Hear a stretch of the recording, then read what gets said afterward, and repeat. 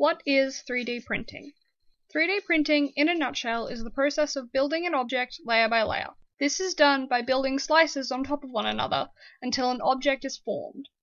In this image, the blue arrow is representing a printing nozzle, and the orange lines are what makes up the slices. What is 3D printing doing in the construction industry? With 3D printing's advances in recent years, it's becoming more plausible for the technology to be used on a much larger scale. December last year, a company called Apis Core built the first on-site house. The project cost just over $10,000 and only took 24 hours to print. The physical capabilities of construction are broadened by this new technology. What was once considered structurally impossible by architects is now becoming possible.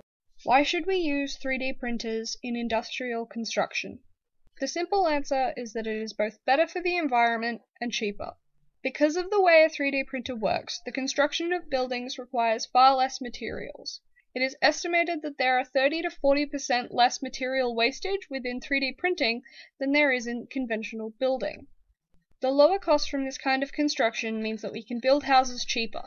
Another serious benefit from this tech are the ability to rebuild after a major natural disaster, helping people get back on their feet faster. One of the most popular materials used by 3D printers is geopolymer concrete. This is an eco-friendly type of concrete because it is made from fly ash and GGBS. There are other ingredients in this concrete that are in normal concrete, but geopolymer concrete is way better environmentally.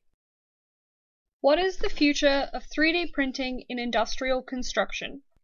Honestly, I'm not entirely sure. But the possibilities are endless, and many creative minds are going to construct some beautiful things in the future.